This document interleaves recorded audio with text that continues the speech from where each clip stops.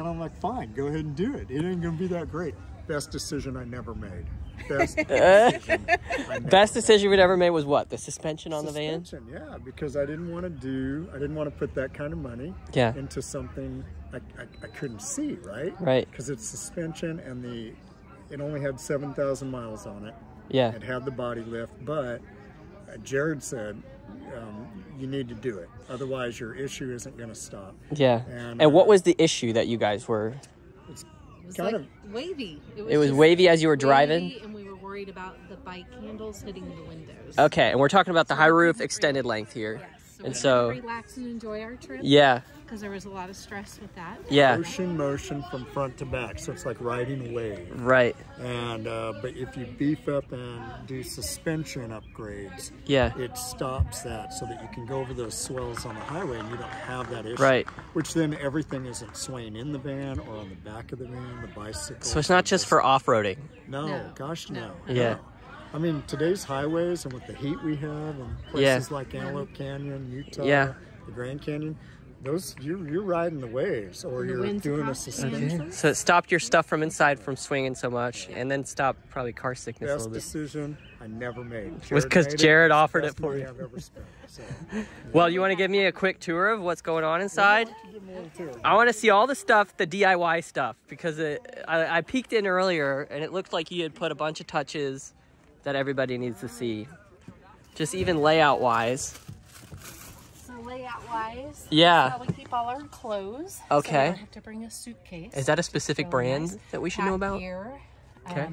Love it. So we can keep all our clothes in there. Yeah. And we have just our nice little paper towel holder. Nice and tidy. This is kind of our tool area. Okay. So to keep it all organized that way. Very cool. We did just add the shelves down here. Which wow. Okay, so you did a big Dometic, dual zone. Dual zone. And that way you can have like a fridge, freezer, or both. Perfect. Yeah. Yes. And we were gonna add this time, but forgot to bring it was our smaller Dometic. Okay, so you got two. Just put drinks in that. Oh, that's important. Sorry. But okay, so you got like drawers on the underside. Yep, and so we can keep our pots and pans in there. That's easy cool. access. I've not seen that before. And then we got rid of the extra down here for the kitchen pod that we have our sink. Oh, so you just mounted the sink top pod. Oh, you're good. And so there's no bottom to it. No bottom to it. You just mounted it. Just did the sink. Wow. So we have more storage. Okay, and then they got a fold up thing here. Fold up, and then we separated our beds instead of being underneath each other. That way we could lower his a little bit more. Plus this could be a couch. Yeah, during the day. Yeah, flip it up and Okay. You got the bulkhead shelf. Bulkhead shelf. We like all that. Yeah. We like all our bike stuff up there. That's amazing. Okay, what's all those gizmos? Is that like a molly panel? And what is that? This is a good hack. Okay. This is a bottle carrier for your bike. Carrier. Yeah. Okay. So we keep our soap in that. You just mounted on the hanging cabinets. And then we added this just recent because everybody needs a shaving mirror. Okay, so you just add this own stuff. We did. So we've got a shaving mirror. Yeah. Yeah. I love that. Okay. Do you guys use this gear slide much that I'm seeing here? We do use the gear slide. Okay. And that just pulls off the back, right? Sometimes we have 4 bikes, so 2 4 road bikes inside and 2 out. Okay. 2 mountain bikes, and 2 then road you got bike. Another storage tower here. We do. And then we keep our Blackstone And you guys are just here. using the heck out of this bungee. Yeah. Oh, Rick did add this. That's another table. Okay, just a fold-up one. That's handy. Okay, nice little power strip. Yep. And we have another power strip over there we added. Okay, very cool. Yeah. Very, very, very, very cool. Now, ladder to go up to our I was going to say, you told me about one of the best features of this van, which is your reading nook. Yes. I want to take a look at it. So the reading nook would be up there. Yes. Now tell me about that. Is that everything you thought it would be? It's everything I thought and more. And more. It's pretty wide. You can get 2 full adults up there. Okay, so like queen size or Queen little size. Okay. Is the mattress super like comfortable? Like more comfortable than you thought? More comfortable than down here. Wow. It's really good. So it's like a full mattress like you wouldn't expect. Mattress, and there's 3 You- different windows. So Do you mind if I climb up there a little bit? yeah, climb up there.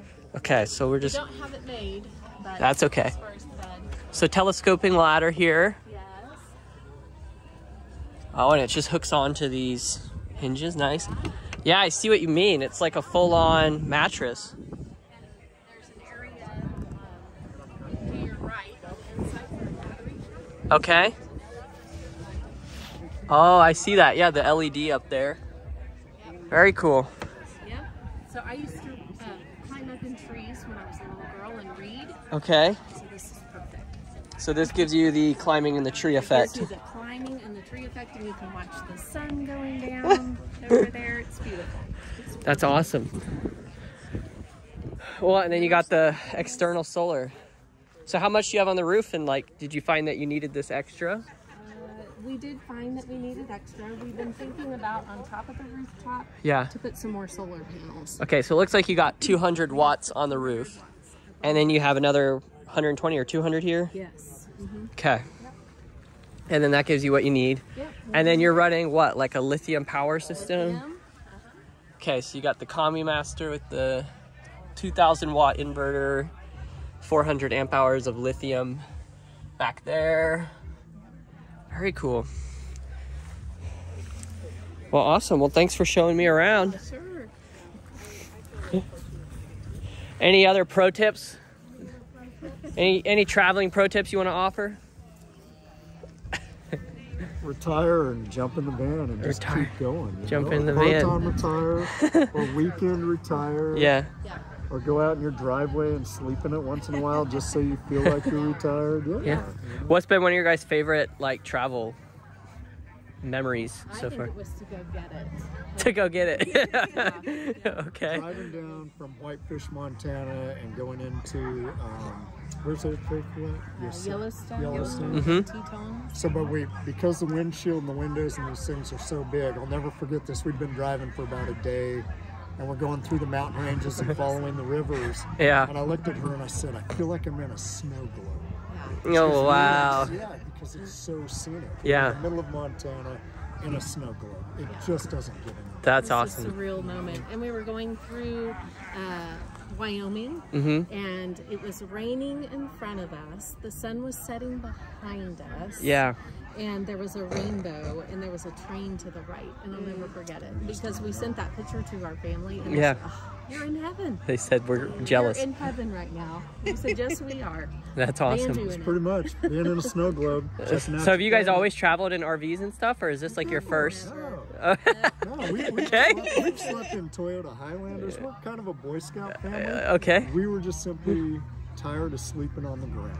Yeah. That's really, but we weren't a fifth wheel big, I wanted to be able to get in and get out of bicycle events or camping events. Or, We looked at all the different vans that are out there, all the different companies. Yeah. And so one day he looked at me, we found Van Do It, and we're like, date. Let's drive up to Blue Springs. Okay. And we drove up there. Okay. And we checked out the factory, checked out the company, and drove a couple. Yeah. And we were just like, this is it. And we That's took awesome. our picture in front of Van Do It sign. Because we were like, one day. That's amazing. We will be the Van Do It family. That was like a year ahead of us actually finding. So how would you say, this might be a broad question, but like, how has the van impacted y'all's life, if at all, Well, from a community of friends and family standpoint. What community? Yeah. but this company, literally, you become part of a family, part of a community. Yeah. And we rented Mercedes, we toured other places, we checked everything out. But the difference is the culture in the company. I don't know any other company that goes as far as they go for their customers. And I can't say I've never been told no, but I can tell you it may have been once on a small issue or two. but they'll bend themselves backwards to make things come out okay for you as a customer, and that's just unheard of in today's world. They like dream with you. So they dream with you. As you dream, they dream how to make it happen. Yeah. And that's amazing. I mean, that's really... It sounds like you guys have had some pretty significant memories going to following the rivers and snow globes. And we've only had it a year and a half. Year and a half. Yeah. And how much more do we got? We got everywhere to go see. Memories with our son in it, going to Grand Canyon. Oh. Yeah. And they're just going to keep going. Yeah. And we can just keep trading up to the next one or the next one because they're growing, and they're learning as they go, and we're just going to go along with them for the ride. There you go. Well, thank you guys so much for showing us around. Yeah, Josh, take care. Thank you. Yep. Okay. All right.